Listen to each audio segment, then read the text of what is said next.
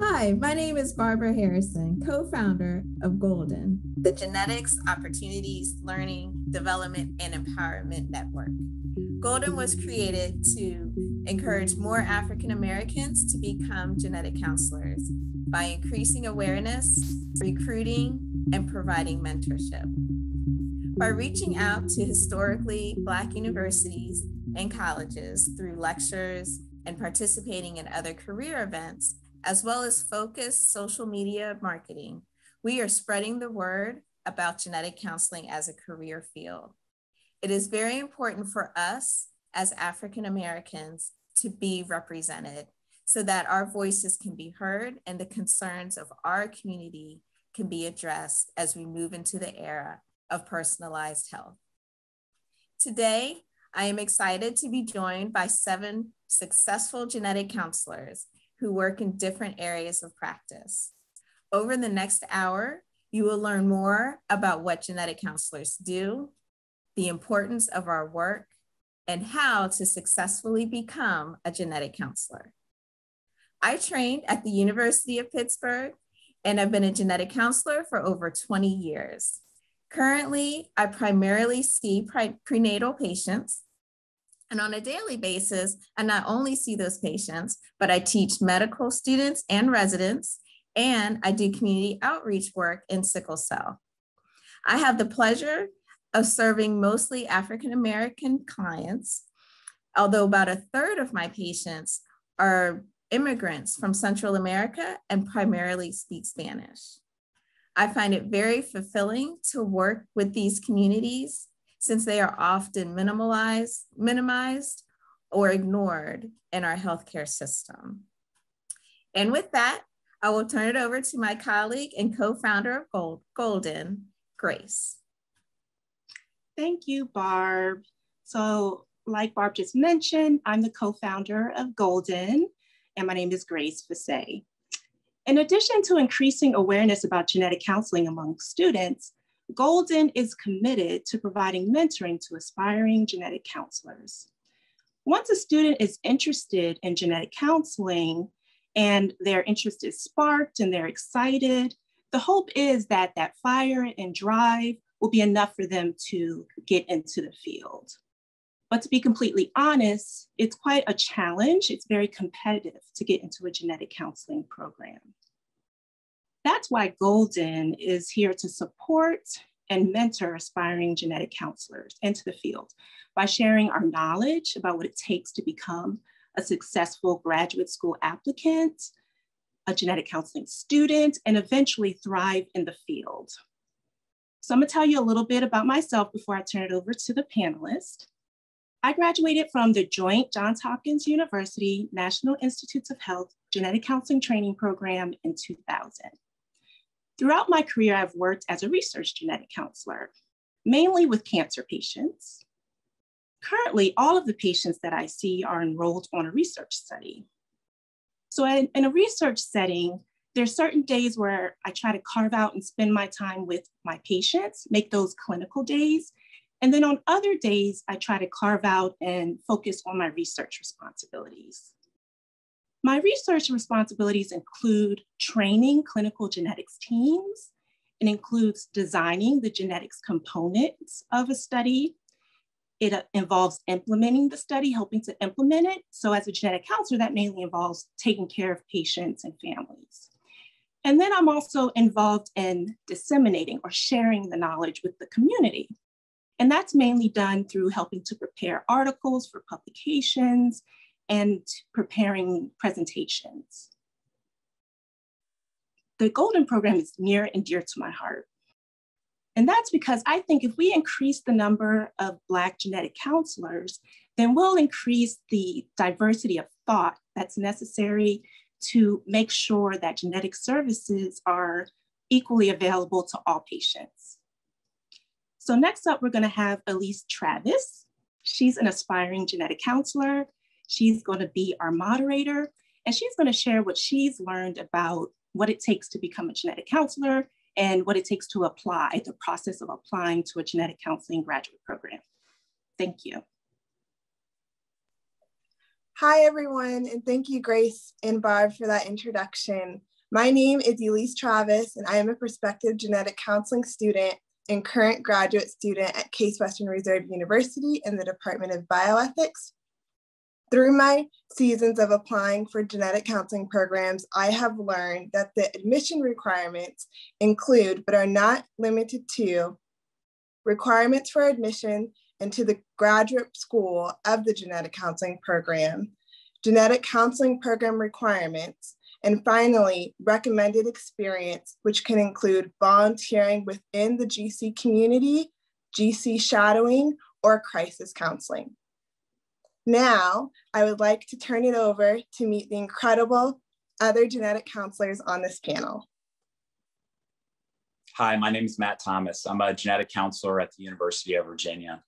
I graduated from the Johns Hopkins University and National Institutes of Health genetic counseling training program. I started the cardiovascular genetics program here at the University of Virginia 7 years ago, and I specialize in seeing people who have inherited heart conditions.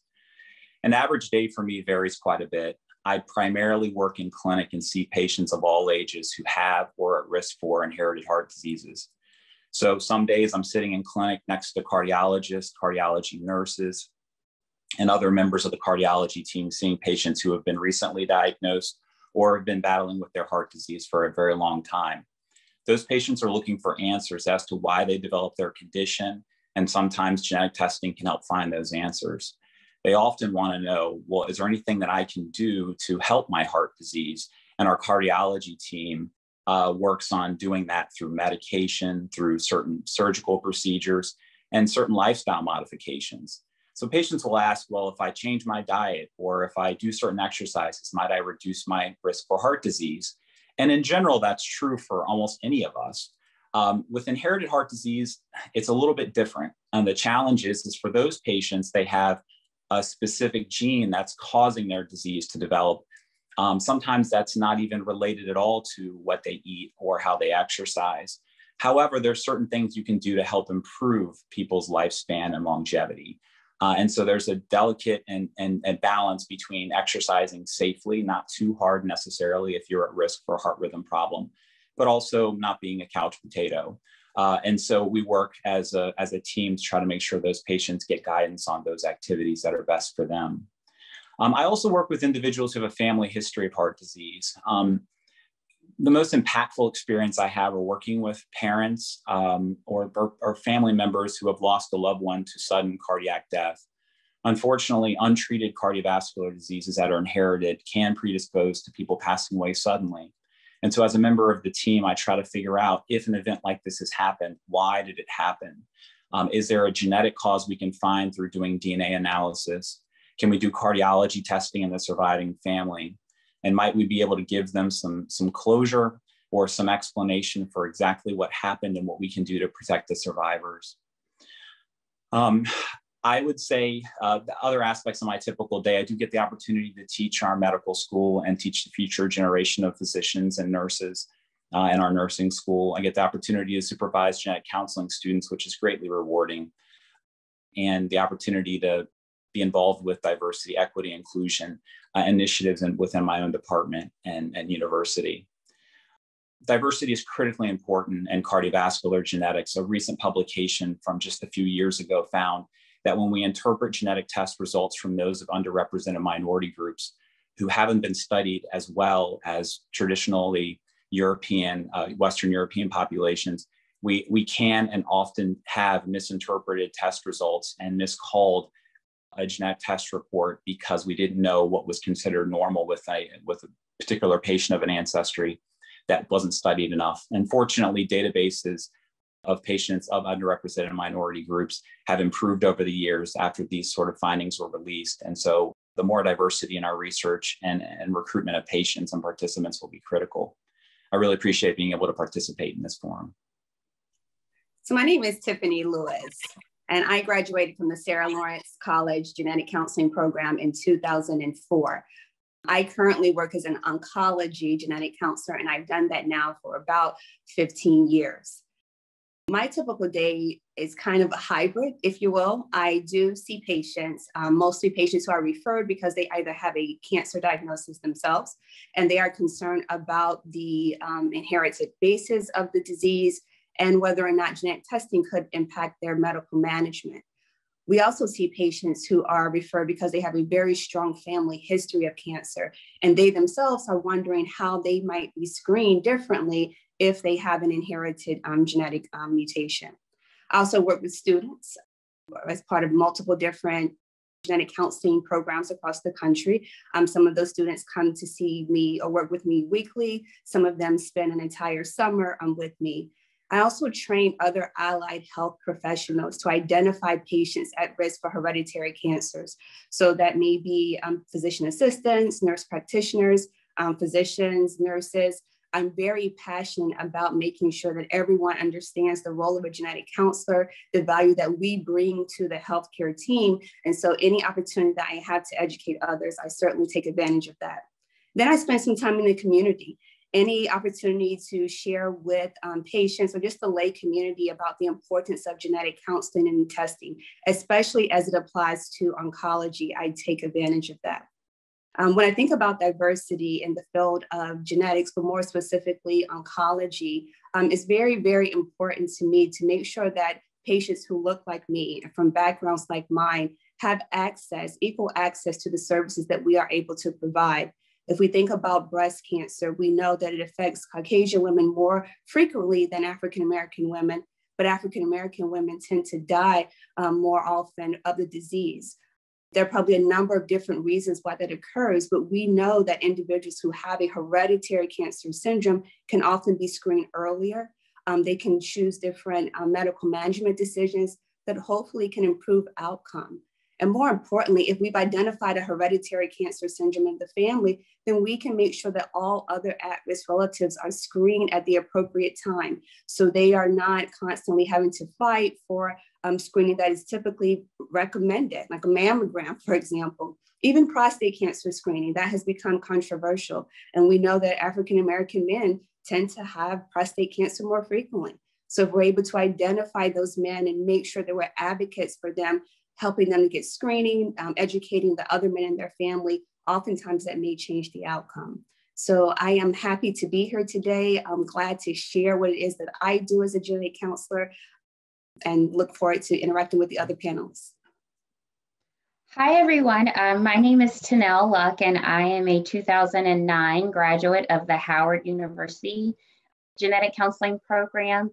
I currently work in the laboratory setting, but not as a genetic counselor, believe it or not. So my knowledge as a cancer genetic counselor prior to moving over to the lab really helped me in this role as a sales representative or account executive. So I am the one who works with various medical oncologists, surgeons, gynecological oncologists, genetic counselors, as well as nurses to help educate them on the importance of ordering cancer genetic testing for their patients. So my typical day varies. There are some days that I'm out in the field and interacting with these various professionals to help them know how to order the testing correctly, how to identify which patients are appropriate for genetic counseling, and then ultimately how to discuss why these results are important for them and how it will aid in treatment decisions for their patients. And on days that I'm not in the field and doing this education for providers, I am working remotely from home and doing a lot of administrative duties.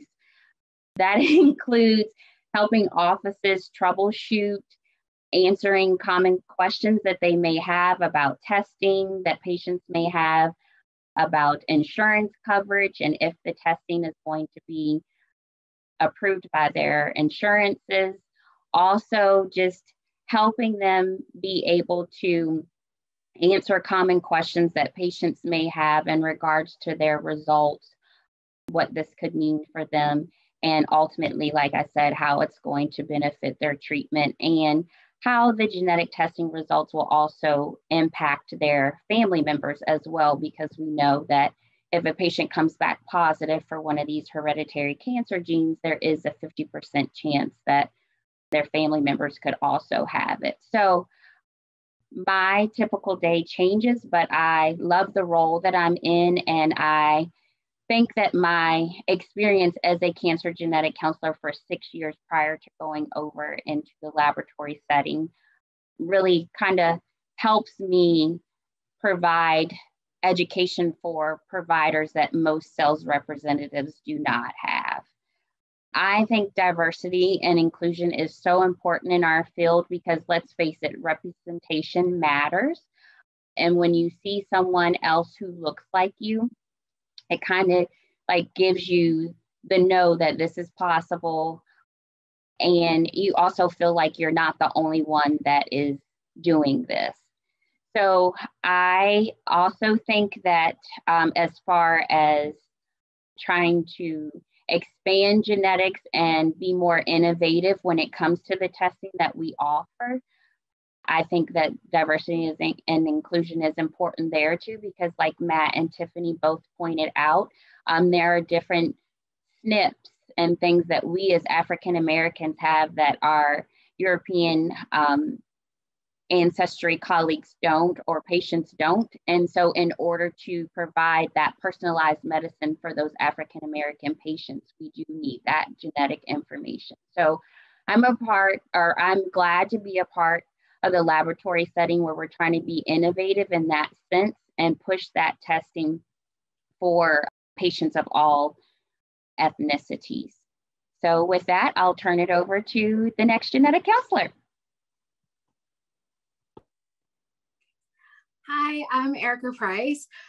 I graduated from Arcadia University in 2019, and I work as a general pediatric counselor. So my typical day is a little bit of a mix. We see patients 2 to 3 times a week, and primarily for the concern of developmental delay. So our patients are not meeting their milestones on time. They may have things like short stature. They're not meeting their growth parameters. They may have autism or a congenital heart defect, hearing concern, things like that. And I work with a geneticist. So together we see patients throughout the day, 2 to 3 days a week. And then I am also responsible for all of the communication on the back end. So talking to patients about how to navigate the health system in general, how to make sure that they get the appropriate testing and all of those types of things. So it is a challenging job in that you are responsible for making sure that our families don't fall through the cracks, making sure that they are constantly getting the appropriate care that they need. And so I also think that for me, that is one of the main reasons that I think that there needs to be more diversity in the field.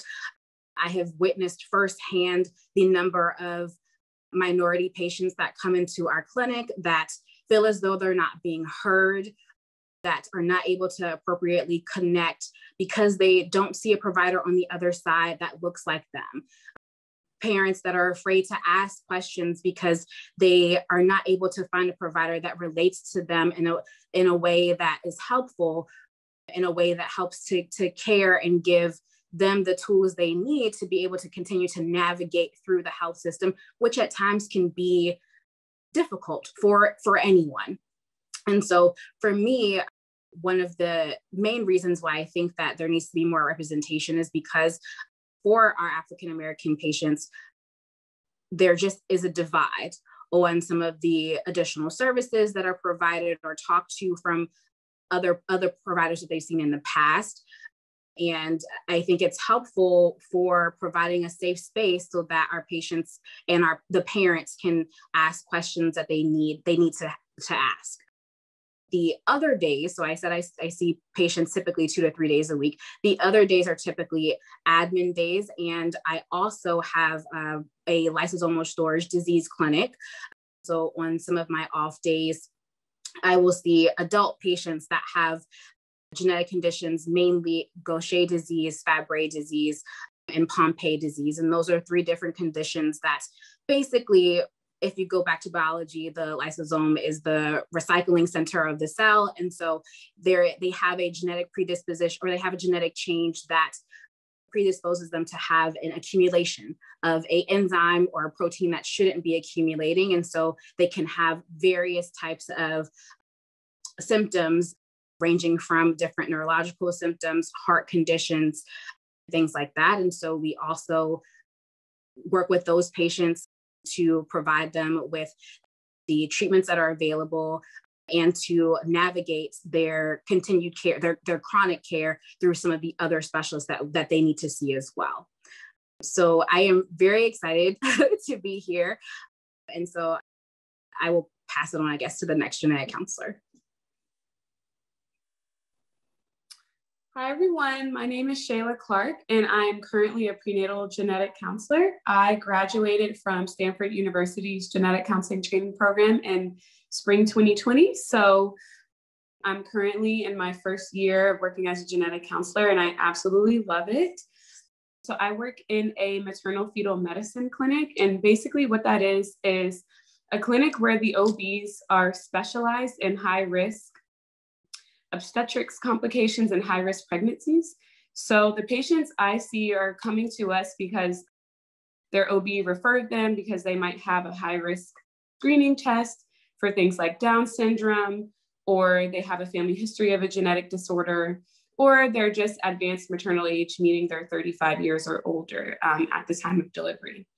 So I see patients with all kinds of abnormal complications in their pregnancies and test results.